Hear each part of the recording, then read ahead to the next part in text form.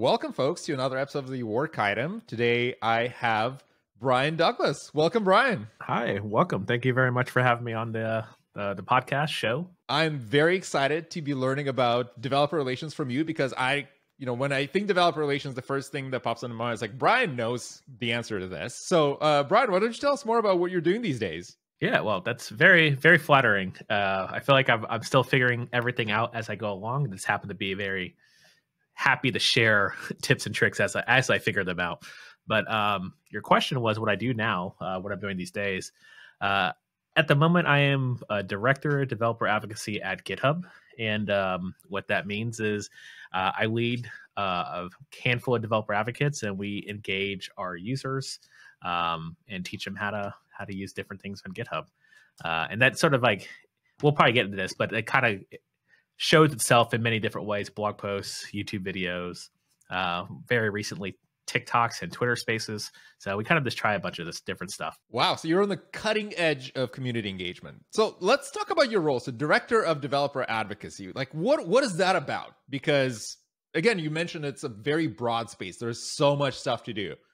What's the role of a director in that kind of context? Yeah. And this is something I've always thought about because zooming back out, I started at GitHub as the first advocate. We'd had other people who advocated GitHub, a lot of like Matthew McCullough and Tim Berglund. Anyway, Tim, they're in like the earliest Git videos. Also, Scott Chacon. So like all sort of the predecessors, folks have done the advocate work, but didn't actually have the title. They kind of had like these hybrid roles. So I joined at a time where we had a lot of success in the education side. So we had a lot of quote unquote advocates working with our students and that leveraged GitHub, and they wanted to start DevRel at GitHub proper. So I joined, and I already forgot the original question.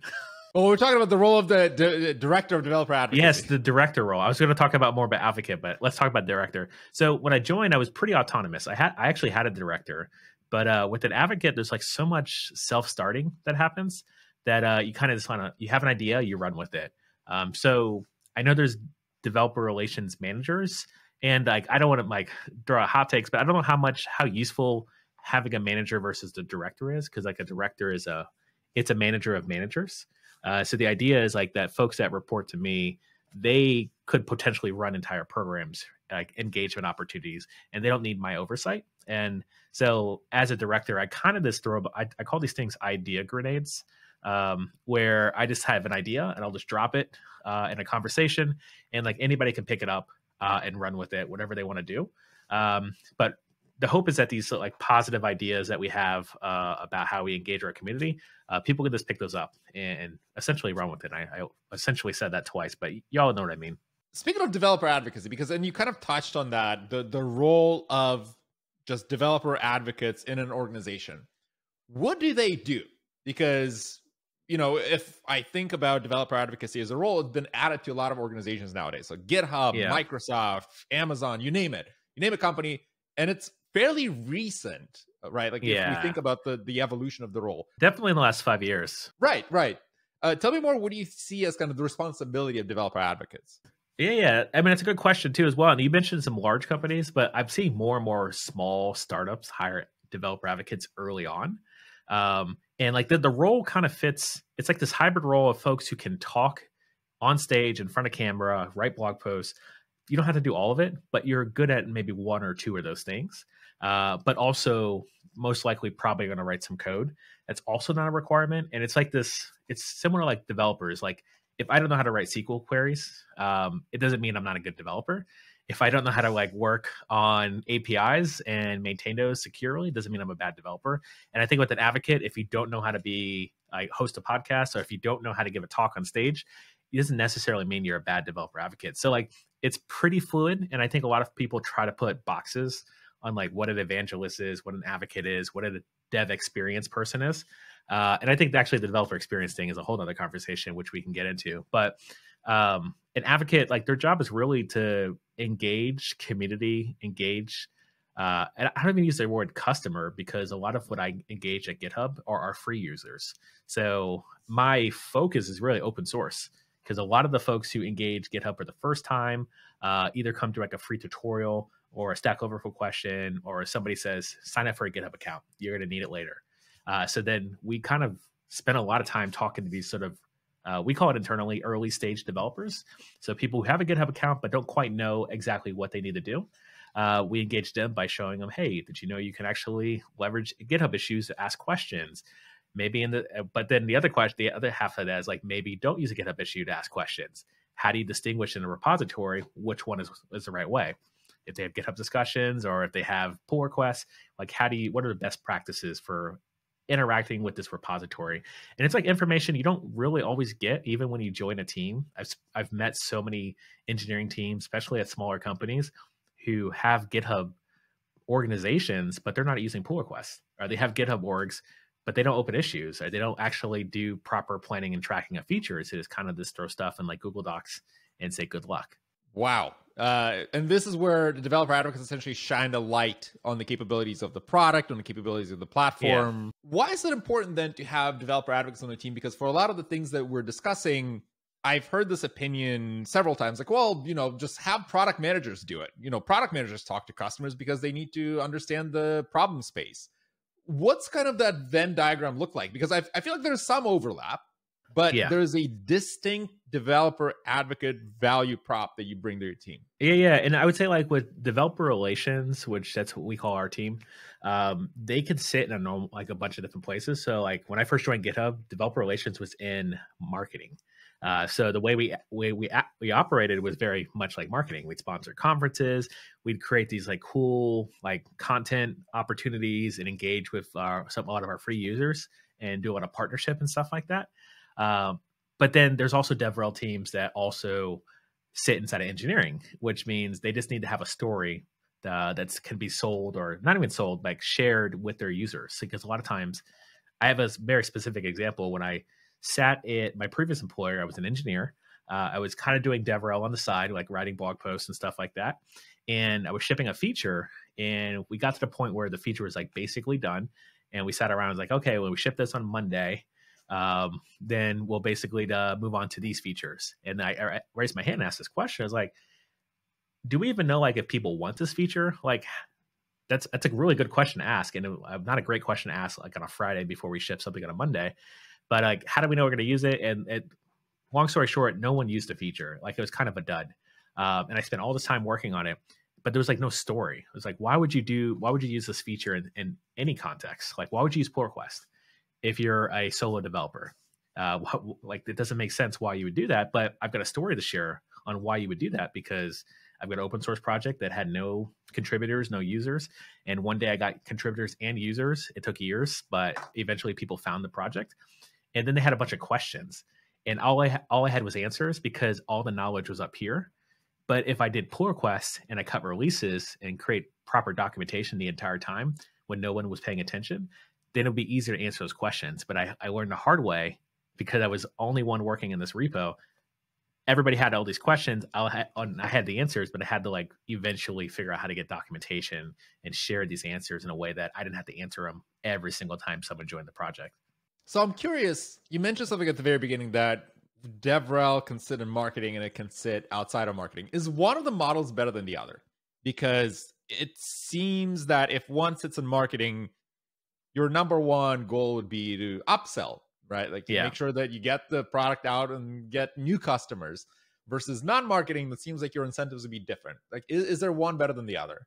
Yeah, and it really comes down to like the life cycle of your product and where you sit. So I'm going to basically say it depends. That's like a kind of a cop out, but in marketing, you can guarantee you have money. So when I joined GitHub and we joined the marketing org to do DevRel, we had basically an unlimited budget, like within reason. If we wanted to go sponsor RailsConf or PyCon or something like that, there was no questions asked. But as we moved into the product org, now we have more of like we actually had a budget, and then we have these products and these features that we're actually focusing on each quarter that needs a little more effort. So if we're going to RailsConf, how are we talking about GitHub Actions at RailsConf? And that's like a real question that was proposed when we decided that we weren't going to sponsor RailsConf back in 2019, actually in 2020. which eventually 2020 RailsConf was completely different because of reasons. But we made the decision not to sponsor RailsConf in 2020 because we didn't really have a really strong story with GitHub Actions in Ruby developers or Rails developers. So like that was like the decision that was made, and like we eventually had strong stories that were created. But then the question is asked, like, can I leverage my community to help with the story? Like I can engage Rails developers, I can engage GitHub engineers to help with that story. So like if you could do it, GitHub, basically the reason why we're in product and the reason why we have a realistic budget and everything like that is because GitHub doesn't have an awareness problem. Like people know GitHub. So like if I was working at a smaller company and we had just to get the name out in front of people, and I would mention, you know, the company I work for, which I've done so far multiple times during this podcast, like I need to make people aware of why I'm here and what company I work for. But the approach of GitHub, specifically in the GitHub DevRel team, is that we already assume you have a GitHub account, which is it's a space that we can operate in because we've done a lot of research, and I think it's very apparent that people have GitHub accounts, and we have an education team that educates people in the early stage developer end. So now we can basically start with, okay, well, we're going to assume you all even know Git, like you probably already have that box checked, or if you don't, we're not going to lean too heavily on Git. Like the way we talk about our features as a DevRel team, we talk about it as if you already gone through step 1, 2, 3. And if the question comes to step 1, 2, 3, then we know, okay, there's a good signal. We should probably do some beginner focused content. So that way we don't have a struggle with new users trying to understand what we're talking about. So you mentioned DevRel at the early stage is completely different than DevRel at the later stage. But again, it totally makes sense. And what is kind of the strategy that you've seen work when you do need to build that awareness that, you know, you're working for some startup or company that is not GitHub, that doesn't have that instant name recognition? You're like, wait, who are you working again for? Like, never heard of it. How do you get that name out there as a DevRel person? That's a great question. This is like all the secret sauce that I've been doing DevRel for about 4 years professionally at GitHub, and then I did about a year at a company called Netlify. And Netlify was a small company that we had to basically do the bottom-up strategy. And it's a decision you have to make pretty early on. And this is why I see a lot more DevRel folks get hired early on at companies, which is the bottom-up. So like you think about GitHub, go through the history books or go through Twitter and stuff like that and learn about GitHub's history. But what they really figured out is bottom-up strategy and bottom-up adoption. So like GitHub just became the cool way to collaborate and code that everybody was using it. Like it was kind of just the no-brainer. And I think they really, I actually gave a DevRelCon talk about this specifically around GitHub's adoption and their stickers and their swag. And which is like a lot of people want to go stickers and swag up front. But I think what GitHub really did is they really just focused on one community, which was the community that they used to build GitHub, which was the Ruby on Rails community. That had a ginormous, like a rise into like prominence of how people leverage web apps and how they built them. It wasn't the one framework to solve all problems, but it was the one that solved GitHub's problem. So if you could get your own community with the Rails community like embedded, which was at the time, it was, I don't mean to speak it this way, but like essentially it was like hipster developers, folks who weren't specifically all CS grads, but they were like folks who kind of were self-taught and liked the edgier style of what GitHub was doing. And then eventually a couple years later, they had a mascot. The mascot kind of drove into like the swag and the sticker game. So this is what we did, exactly what we did at Netlify. At the point where you start bringing in enterprise customers and having that conversation, it becomes an easy conversation, because if you're talking to the CTO and they're like, hey, you should sign up for GitHub. And they're like, yeah, we've heard of GitHub. All of our engineers have been asking us to have this meeting.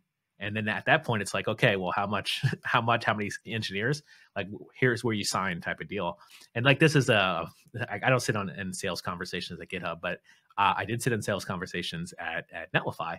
And that was a conversation that Netlify was getting, which like, you sit at the desk with like these important people, and they already love Netlify because the DevRel engagements, the community engagements, it empowered all the engineers to speak up and say, hey, this is what we want to use. It's interesting because this can apply specifically to any developer tool ever, because developers will start experimenting with stuff on their own, be it a new text editor. I remember at some point, at GitHub, it was Adam, the editor back in the day, way before VS Code, when it was one of those things that developers just started kind of using it themselves. It was not like a CTO mandate that everyone switches to Atom.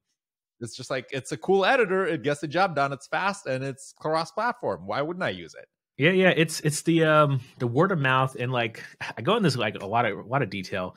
The approach of how dev tool companies are sort of going to conferences and engaging the individual developers and just empowering them to make influence the decisions inside of companies.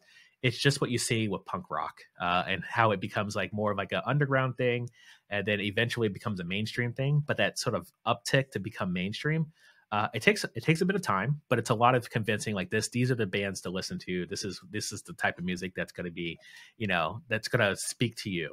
And I think where GitHub, their influence really came through like a punk rock angle, and like punk rock will replace the genre of music with whatever you want, but it was essentially like, you know how to talk to the kids and what's up and coming. And I think with dev tools, I think what's happening now is that actually just in general in the DevRel space, there's a shift from where the focus is right now. And I think a lot of people are kind of like doing a bit of a land grab and capturing in spaces, because like you asked about DevRel, like what we do.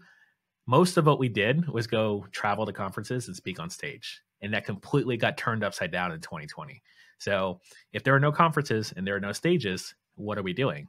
And if you looked at any DevRel folks, and like this is going to be hosted on YouTube after the fact, like look at all the DevRel people on YouTube now. Look at all the YouTube people who are now DevRel on DevRel teams. That has completely turned the entire industry a little upside down a bit, because now you can't count on, like we just had KubeCon last week. I'm really happy that that conference is back now in San Diego at the time of this recording, but we can't count on all the conferences coming back. Even O'Reilly's conferences are now they're null and void. They're coming back undefined because they're no longer going to ship conferences. So if I can't count on that, now I have to create all these spaces. And so that, which I was alluding to, which is now you're creating these YouTube channels. Now you see DevRel teams paying attention to YouTube and live streaming and all these other channels, and even making attempts at hosting their own conferences as well, remote specifically. Right. It's an interesting change that you can't, and this is another part probably that is very critical when you're talking about online communities and online engagement, is that authenticity for developer relations, because you can no longer, it's not about swag, it's not about the upsell, it's more about, why would I watch this video of this one person talking? Yeah, and authenticity is something that I always a lot of folks ask if you need to be a developer to become a developer advocate, and it's so much easier to be authentic to developers when you actually understand their pain. Understand the pain point of signing up for things and not knowing what the next step is. So many developer tools I've signed up for, and I see like a blank terminal screen, and then I have to now know exactly what commands to drop in there. Or I didn't know about Docker Compose files, and that becomes like the central place of how all these sort of GitOps tools are now running and all these YAML files. If I don't have any of that context, I don't know where to start, and no one's really advocating for me, as I know how to write code, I know how to get a web app up, I don't know how to ship this in production. And there's a lot of like backroom deals, handshakes that I just wasn't privy to. And the companies that continue to widen the gates, as opposed to like specifically, if you don't use Kubernetes, you can't come in this door. Like you see less and less of an emphasis on Kubernetes. Like that's not going away, but you're seeing basically a layer of product UI on top of that. So that way you never have to touch Kubernetes, but you can take advantage of it until forever.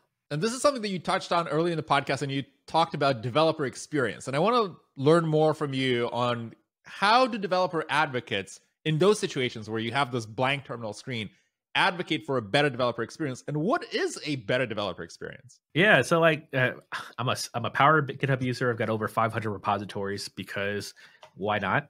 Like I'm not paying for any of that. And when I worked at Netlify, my previous employer, I had like over 200 sites. I was a power user there. And the one thing I realized at Netlify, at previous companies, is that very few of the engineers use the product as heavily as like I do, because I want to understand the user. I want to understand what I'm making features for. So like before Netlify, I worked at an education startup. I went through those courses. I learned how to write different like iOS programs and stuff like that and apps because that's what they were offering. And at Netlify, I shipped a lot of features as an engineer, but I also knew how to talk about those features in public, like as well. It's like I wasn't a marketer. I just knew how to like engage developers the way that I would want to be engaged. So if we spent a lot of time that same summer, we shipped a feature no one used. We also shipped a feature that tons of people use, which is a Netlify deploy button. And it's just a simple button that sits inside a GitHub repo that when you click that button, it deploys a clone of that repo up on Netlify, and then also creates a clone under your account. So that way you have the code. So this whole ecosystem of templates, like this completely took off. So when you see it, like talk about Netlify is crossing 2 million developers or users worldwide. At the time we had like maybe 200,000, not even 200,000, like 20,000, I think it was like the number. And yeah, it was like my first year at Netlify. And I spent a lot of time in the open source space. And I spent a lot of time building like really quick websites and ideas, and like, cause I just had a bunch of ideas as a developer, and I would use these templates, and then I would just add a Netlify deploy button. So that way, when I was on stage or at a blog post talking about, hey, I built this like restaurant site. If you want one of these, just click this button, and you've got the same code and run with it, do whatever you want. MIT license, I don't care. And it's just kind of took off, like where people are now, this entire ecosystem of people creating templates, and actually StackBit, which is a whole nother startup and also Sanity and tons of other startups who build these templates that deploy to Netlify with ease. So again, small change, but because you build that understanding of the customer, and then you advocate indirectly by, essentially follow what I do, not what I say. Exactly. Yeah. And it's to see, if you're a developer and you work on a product, and the best thing you can do is actually use it. And it's like mind boggling that people will spend years working at a company, which like you don't have to be in love with the product. You don't have to be an expert, but just using it changes your entire perspective on like where to put things on the dashboard, even push back as an engineer, like being able to advocate for like, you know what, I've been using this thing for 6 months and I still can't find out how to do, the one thing that everybody wants to do. Like, for example, YouTube, one thing that kind of annoys me so much is I have a YouTube channel. And every time I go to YouTube, all I want to go is my YouTube studio and like quickly go upload like subtitles or something. And what's really annoying is every time I go to my channel, it shows me my channel. It starts auto playing videos. And I'm like, this is not what I want. I want to actually go to the actual studio part. So it'd be great if I could just hit the drop down, go to YouTube Studio, and that exists now. But it didn't always exist in the drop down under your face. And it's like those are the pain points that I'm just constantly like, at the moment, I've got some ideas for the GitHub product, and I just drop them in Slack messages. I open up issues because we use GitHub as a whole across the board for everything. So if I have an idea, I'll just be, hey, PM, you probably know me because most people at GitHub are familiar with who I am, because I do DevRel, which is a whole nother conversation. Like as DevRel, you probably should know even your own engineers, because that way, those are also people you should be advocating for as well, because they're shipping stuff. So yeah, I pitch ideas and I try to get things in the UI. This is also a fascinating aspect of the developer relations work, is actually being hands-on with the products that you're building. Because as a product person, I've seen this one too many times where you get excited about a feature as a product person, you get excited about a feature as an engineer, you ship it, and then you're like, all right, now I'm going next to whatever feature is in the backlog, without actually spending time using it and putting yourself in the customer's shoes. And then 6 months later, you realize, hold on a second, this actually, the end-to-end experience is actually kind of crappy. So like specifically, there's one feature that I can't claim that it's a feature I empowered or whatnot, but one thing I hate doing all the time is when I go to work on open source, you fork the repo, and then from the fork of the repo, you then clone that. But when you clone that, you also want access to the upstream, so the thing you forked from, because you want to always pull changes. You want to keep that up to date. Well, that was a pain point so much that I built in a GitHub action to basically anybody who clones my project, it's going to keep your fork up to date. And what I ask for everybody who contributes is don't touch the main branch or the head branch, because that's going to always have changes updated, and you'll always have the latest and greatest, because everybody who contributes to my side project, which is open source, they will always delete the fork, refork it, and then make their change. So that way you just lose all your work that you've done, and you would just start over. So GitHub now has a button that's once you fork it and it gets out of sync, you just click the button. It says fetch from upstream. So you can just do that right in the UI. You don't have to clone it and do all that dancing and the pulling from upstream and merging from the main branch and all that stuff. It's just click the one button, you're good. And I love that about GitHub, that there's these little nice to haves, but they're kind of life changing. And I think it's called project paper cuts, right? There's little changes get aggregated. Yeah, it's funny that we've definitely mentioned that in public, never on stage, but yeah, it is definitely called project paper cuts because there are small features that usually a lower tier that are like they probably spent a couple weeks on, like understanding the customer pain point, taking like we actually have a repo called feedback. So github.com/github/feedback. Anybody who uses GitHub can put feedback on like, hey, I have an idea for a feature, or this is a pain point. This is my repo. Could you fix this? We don't necessarily answer all those, but there's a lot of good ideas there. So all those like small things that we can just pick up with when maybe an engineering team has a couple weeks between. So GitHub Universe is next week. In between GitHub Universe and Thanksgiving, it's going to be a pretty slow time for us because we're all shipping a bunch of features next week. So we have this downtime. So teams can go pick up some paper cuts and like ship stuff that people have been asking for. We can test it and then eventually have that in front of people. I'm excited about Universe because I think the last one I attended in person was the one in 2018. Man, time flies. Yeah, that was a while ago. It was a while ago, and it was actually in person, unlike what is in-person events. But I do have the next question tying into what we just talked about is that there's a lot of moving pieces in shipping any product. There's engineers, designers, developer advocates. How do developer advocates collaborate with developers and product teams to influence the roadmap? Because it's easy to say, hey, engineer X, can you build this feature because this customer is having a pain point?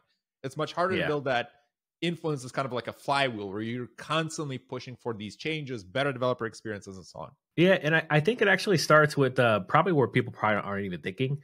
When you say like customers having a pain point, you kind of have to have some go-to customers. And a lot of this looks like MVP programs, like Microsoft has an MVP program. GitHub has the GitHub stars. We also talk to open source maintainers regularly. So a lot of the biggest projects you've heard of, we actually chat with all those maintainers and just get ideas for things that they have pain point on, things that they'd love to see, things that they've seen in other products. And this basically just get their stories and digest them in something that's like shippable into an issue. So by having like our known customers or actors, which we tend to cycle through like different maintainers we talk to or different stars every year. So like make sure we get a good diverse group each year, not the same 10 people every year. But with that being said, collect these stories, ask these questions, because a lot of times you'll get random stuff on Twitter and you'll get random stuff in like the feedback repo. And you can't really chase all of that. But what I like to do is actually take the stuff that comes up there and present it in front of the customers, my MVPs, my stars, ask them, hey, is this something you see? Like, and is this like a context that happens to you? Like, what do you think about this? And like, well, I haven't seen it, but you know, so-and-so saw it. Can you want to do a meeting with them or like have them comment on the issue or whatever? Like, yeah, it'd be cool. That'd be great. I'd love to more context, more story to share. And then once you've sort of collected the sort of the pain points, the storytelling aspect of it, then what I usually do, which I don't usually go directly to the product team, I actually try to solve it myself. So if there's a workaround, there's some documentation that needs to be updated, I can talk to the docs team. If there's a GitHub action, so like the beauty of GitHub Actions is that it's a set of primitives that gives anybody who wants to integrate on GitHub access to do on their own thing. So like that fetch from upstream thing that I mentioned, I built a GitHub action to solve that problem because it was one of my problems. It was a problem I got from other customers. So I solve it pretty poorly, sometimes really hacky. And then once I've solved it, then I go back to the product team, like, hey, we've been using this thing. Here's all the users using this action. Here's like the story that we got to this point. I'll go give a talk on it internally. I'll maybe speak about it in GitHub Universe with the sort of like call to action is like, we finally shipped a feature to solve this entire problem. There you go, customers. Now we have an entire end-to-end story. And this is where the pushback comes from engineers saying, actually, you know what? We have data that proves you otherwise. How do you handle that? Yeah. And I've definitely gotten that before too, as well. Like I'm working closely with the CLI team with some of the changes we've had in the last year. And like, I just have ideas like the fetch for upstream thing. I actually pitched the CLI team, so the GitHub CLI team, on solving it and like with their range of tools they could do, because like now we can do extensions with the product. So I was thinking like, oh, GH repo fetch from upstream or whatever it is. Like it would have been great. And their pushback was like, yeah, this would be cool, but like this actually needs to go higher up in the chain. So which eventually gave us our button that actually shows up in the UI.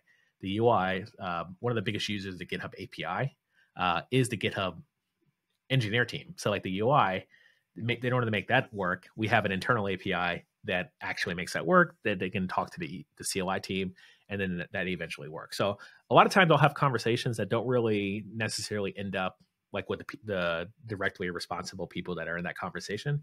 It gets passed down the chain. Stuff fall on the floor. That definitely happens sometimes. But it's my role to advocate for some of these ideas and actually go to bat for them. So like that's part of the reason why I built sort of these hacky solutions, or I built like a whole conference talk or a YouTube series of like how to solve problems with the tools we have today. Because like I know down the road we could solve this problem. We just have to have enough of a story to tell. And that's usually how you get buy-in. It's like having the story, having the top maintainers have the sort of experiences that they share with us. So it seems like you're doing quite a bit with your teams.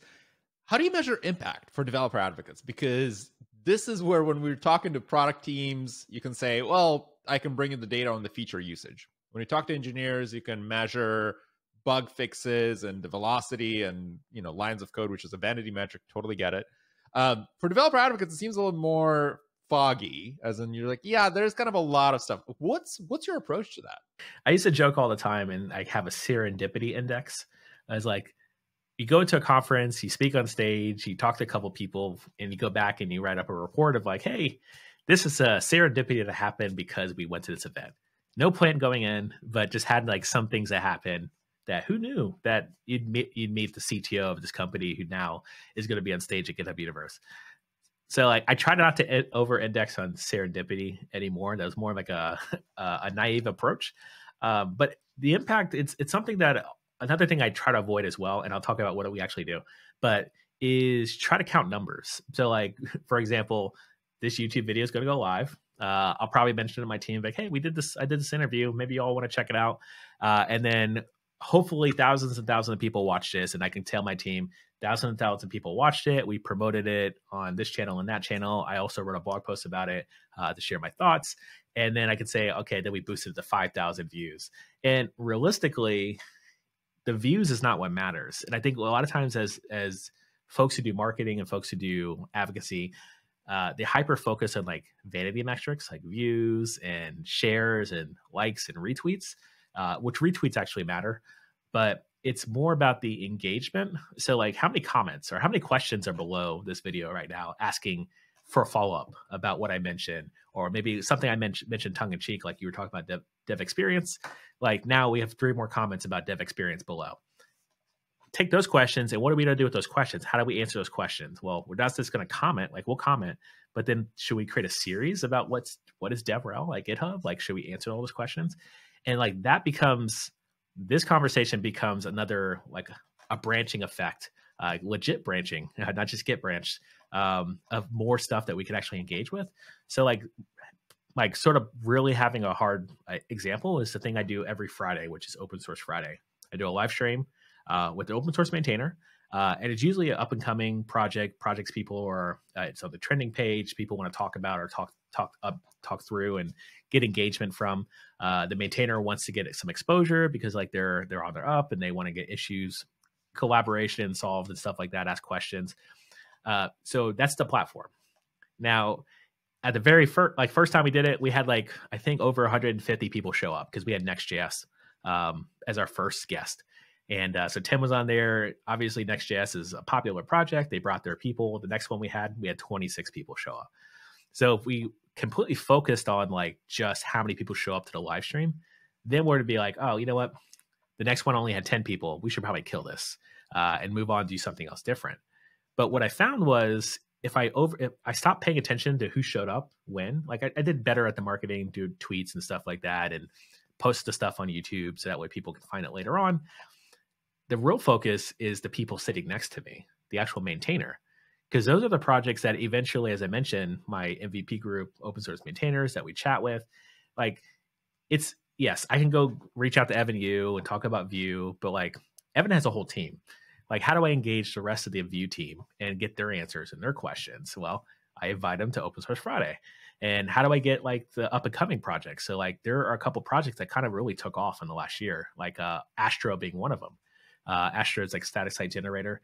It's only been around for 4 months, but it's actually it's really explosive when it comes to first time contributors, people building new sites. Like, I don't know if it's going to be around out there a year from now, but it's a project we should like have a connection to.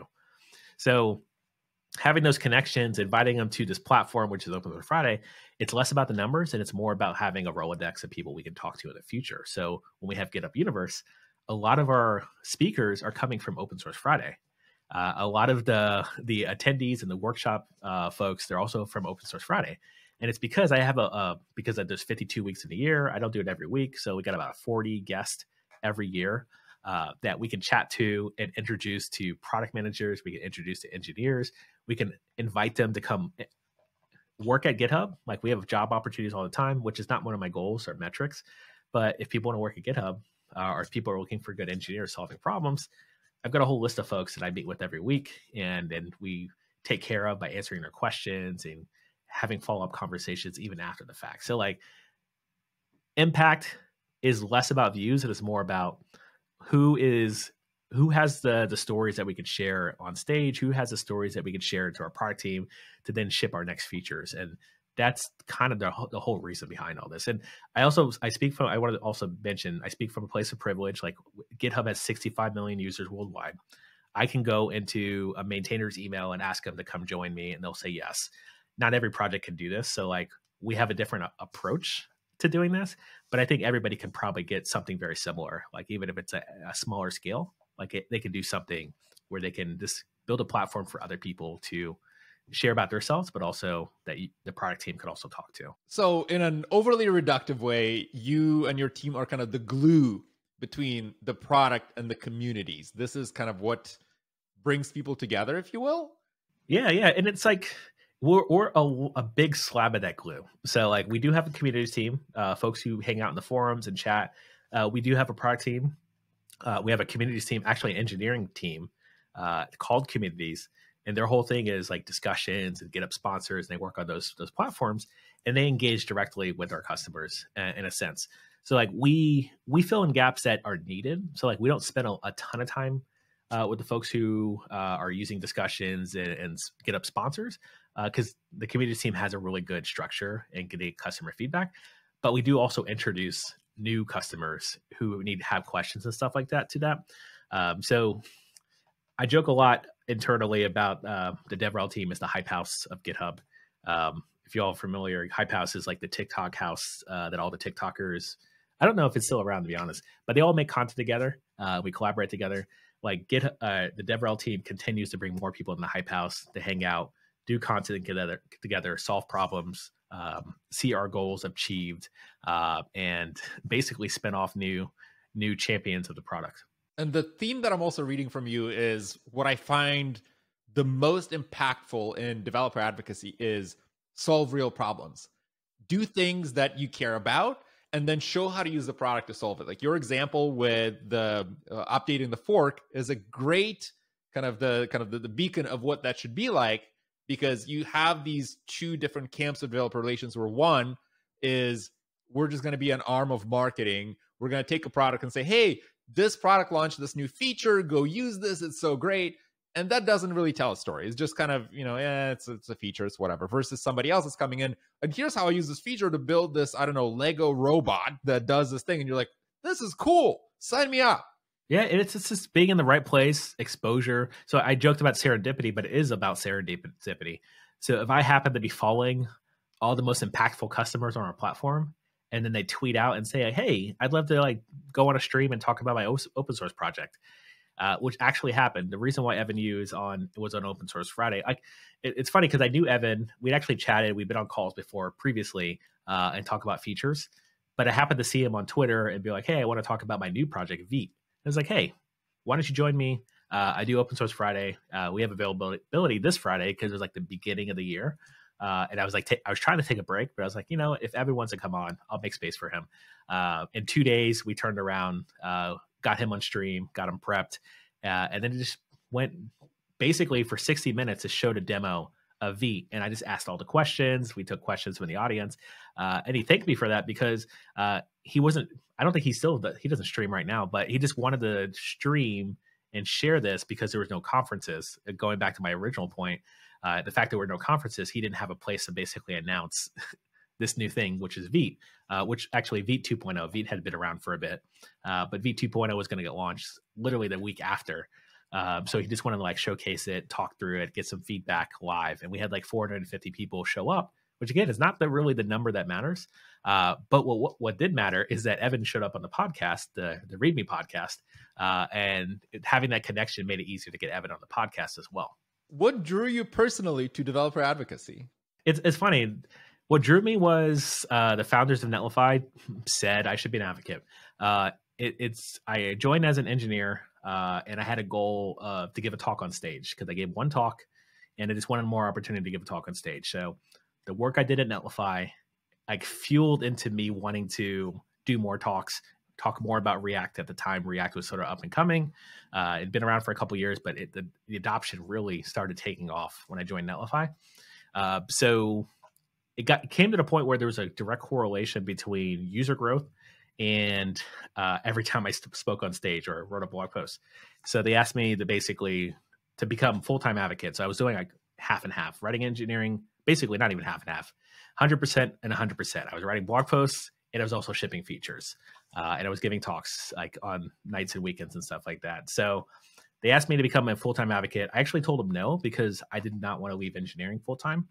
And then 6 months later, we hired a second front-end person to take care of the UI and the React code.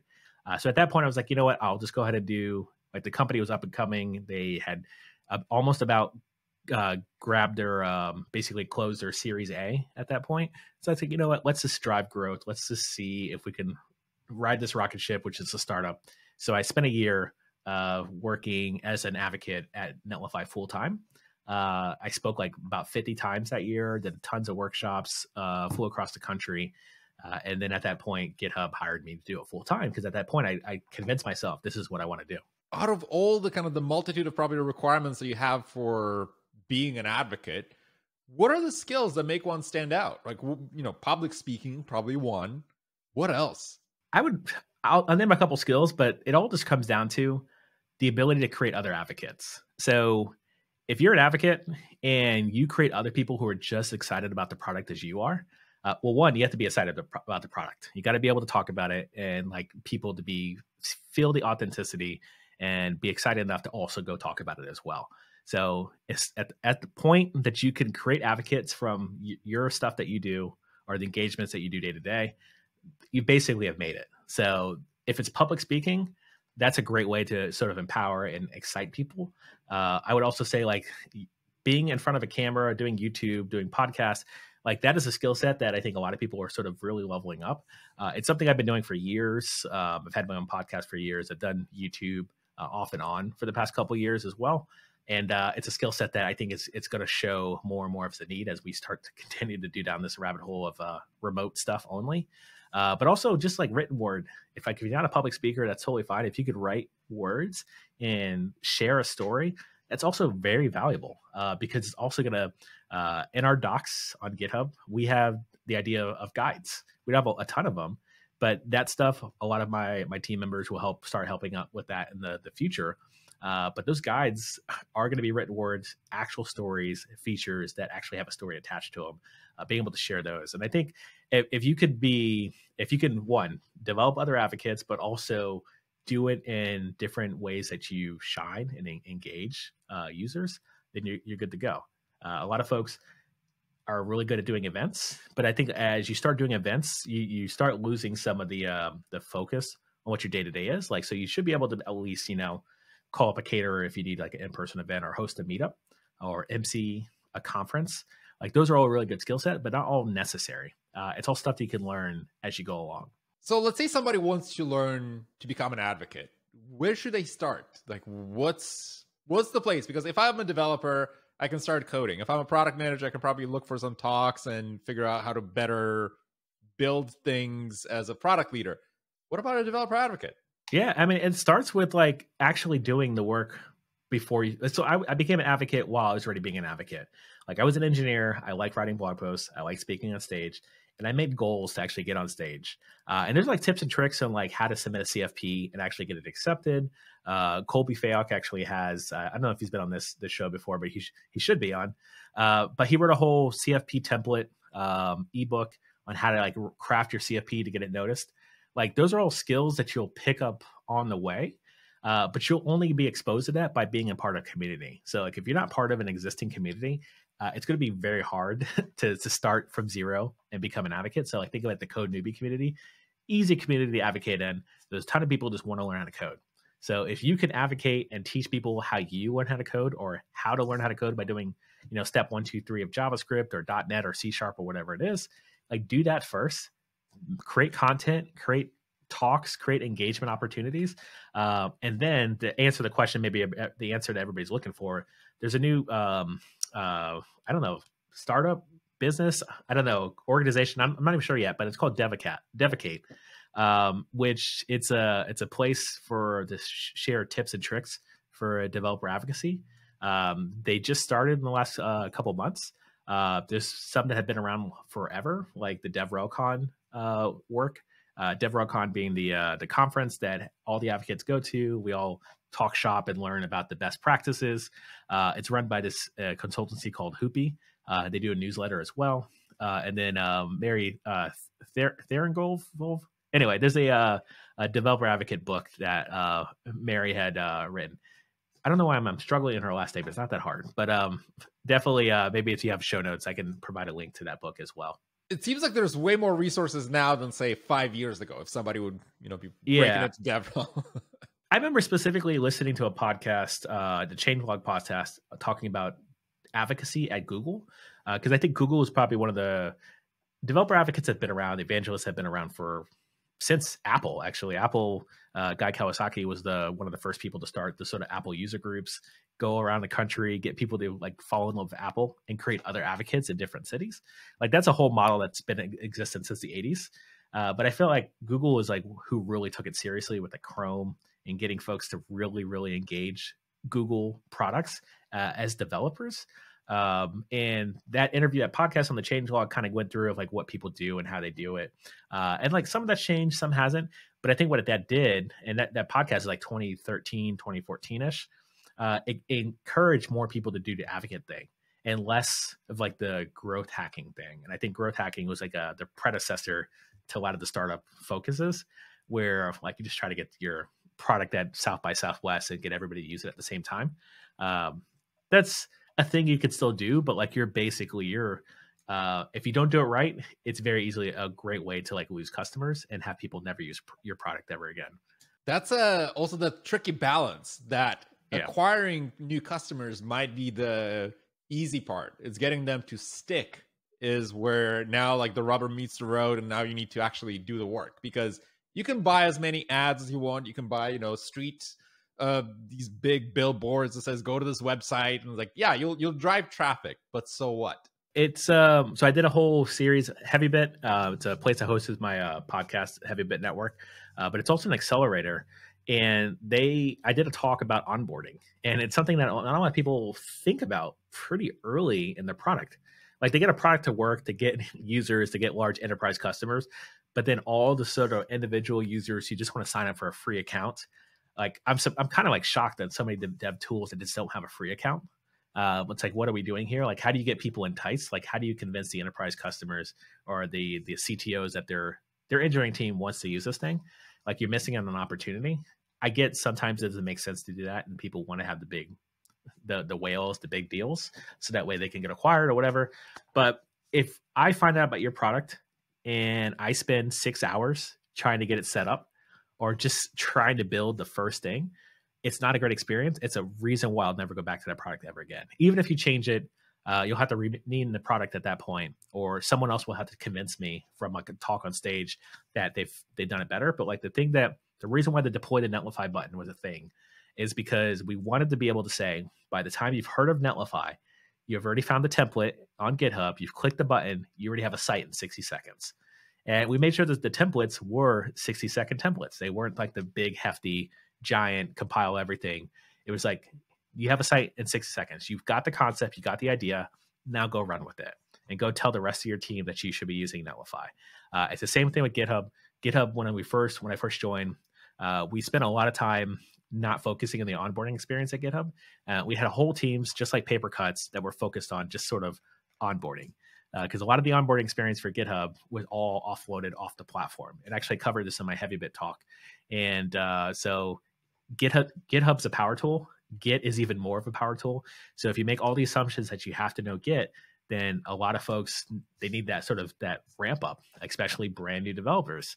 So we had to take control of that in certain ways. So that way, if you've probably noticed, like GitHub, we have a really good UI, and there's a lot of stuff you could do in the UI that you had to do locally on the command line, things like merge conflicts and et cetera, that now we're trying to build a better experience for folks to engage the platform and not necessarily always go back into the command line to do things. Like if you want to use a command line, you're good to go. We've got a CLI as well. But for folks who are just like, all I want to do, I'm a designer. All I want to do is actually review these designs, upload stuff. Why can't I upload a video onto GitHub? Or why can't I get a proper image in here and have conversation about these designs, or a link? Maybe you need to link back to Figma. We've got integrations now that connect the Figma to GitHub. Those were stuff that's community driven, partner driven, but they were pain points that we had with conversation. Love it. And I love learning about developer relations from you, Brian. And I have a question. So for folks that are listening to this, they're new in their careers, they're still deciding on their career track, what's one piece of uncommon advice you'd give them that is not, well, I'll put it this way, that you discovered yourself, that you did not necessarily kind of learn from a blog post or YouTube video, something that came from experience? The one piece of advice is that there's a lot of people who are really good developers that you probably have never heard of. And that's completely fine. But I think there's a way to sort of shortcut, or even like this sort of add rocket fuel to your career trajectory, which is by putting yourself out there. So like having an open source project and publicly talking about it is a great way to get your next job or to get an interview. I do this podcast called the Read Me Podcast, and we talked to a bunch of we talked to a bunch of people who built projects and find out the story behind that. And hands down, most people who sort of get trajectory, like you show up on Hacker News, someone posted you there, someone tweeted something about your project, and you get exposure. There's so many good ideas that people, even brand new developers, are like solving, but they just never talk about it. And the best thing you do is actually talk about the things you're doing. Write a blog post. It's not, the intention is not, you don't need people to read it. But what happens is, like every interview, like you do the whiteboarding, everybody over indexes on how to do whiteboarding interviews, how to get that job that way. But when you have like the soft skill conversations, like tell me a time you failed. Like if you wrote a blog post of how you failed making an open source project, you already have the answer. Or tell me a time you succeeded, or tell me a time you worked with a team that wasn't your team. Well, I wrote a whole blog post on this. So like what I did early in my career, and the part of the reason why I got pushed into DevRel is because I would always write stories about when I failed and succeeded. And I would never paint like a beautiful picture on it. I would just basically, for me to know what the story was when I got there, I would just write it out as a blog. And for years, no one read it. And then the people who read it were the people who reached out to me and said, hey, we've been reading your blog post. We're working on a product, and we'd love for you to come work as an engineer at this company. And I was like, oh, cool. And that company was Netlify. They reached out to me directly because I was hosting my blog on Netlify. And I wouldn't have been in that position if I wasn't sharing my story. And you just never know who's going to read it. Like if you try to do the whole growth hacking, put it in front of people, tweet it, be very spammy on Reddit and stuff like that, like that's cool, but like just write stuff. And if it's good enough, people will find it. If it's really good, people will share it. It's the 10-year overnight success. Exactly. It's the stuff where it's like, we were talking to Scott Hanselman like at the beginning of the year. This is the exact same things. Like for the longest time, nobody listens to you up until one point where it goes just up. Yes. Yeah. And he's sitting on 30 years of just constantly just doing stuff, not necessarily for the fame or the notoriety. Like he just had a story to talk about. And like what I love about Scott is that he's been sharing like all these old gadgets and like Palm Pilots and stuff like that. And like also Super Nintendo just recently on TikTok randomly. he just has a story to talk about all these old gadgets and this old tech because he's just been around.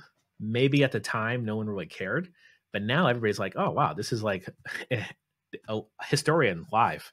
Like this human being who just happened to be around for the longest time can talk about to ad nauseum about anything within tech within the last 30 years. Right. And see, again, back to the original point, like Scott doesn't come off as somebody that tries to sell you on things. It's like, there's some cool stuff I care about.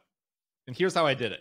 Yeah, it doesn't always need to be some sort of hype. And I think there's a lot of new developers who, it always shows too as well. Like there's a lot of gurus like on YouTube and TikTok and Twitter who like, they're not selling you, but they're also really selling you like a bill of goods of like, this is how I became a JavaScript ninja. And I get the reasoning for that, where you sort of set yourself up, but I think your code will speak for more, like way more further than what you need to actually go and sell on TikTok or Twitter. And the folks who are like, they're just turning around, learning how to code and then creating a course themselves. I don't mean to like speak ill for everybody. Like if you're doing this, like definitely do it the right way, like have some sort of authenticity underneath, because that's the authenticity is what stuff like as soon as you really get knees deep into like a tutorial or inside of someone's blog and the authenticity disappears, like people just start drifting away. And then there's always this land grab of trying to get people back. And I think if you want to be an advocate, if you want to just be an engineer who writes blogs, like just be authentic to yourself. Like, would you read this? Would you participate in this content? Would you use this product? And if the answer is yes, then keep going, continue to talk about it. Brian, where can folks find you online and learn more about your adventures, your podcast, your community work? Yeah. If you want to know about DevRel and developer advocacy, I've got a newsletter called subscribe.bw Live. It goes to my actual website, BW Live. I actually specifically only talk about tips and tricks for DevRel in that one space. And it's mainly because like not everybody really cares about like, the behind the scenes and how to like, success of some YouTube series that I did. So specifically the newsletters where I talk about that. If you're just interested in things like GitHub, the GitHub YouTube channel is a great place. I also have my own personal YouTube channel, which is BDougie. Perhaps it'll be linked somewhere in some show notes. But I talk about this tech that I'm working on, developer tools, just try stuff out. So I'm pretty much everywhere as BDougie on the internet as well. Excellent. And we'll, of course, include all the links in the show notes so folks can just look below in the description for more details. Brian, thank you so much for being with us today. Pleasure.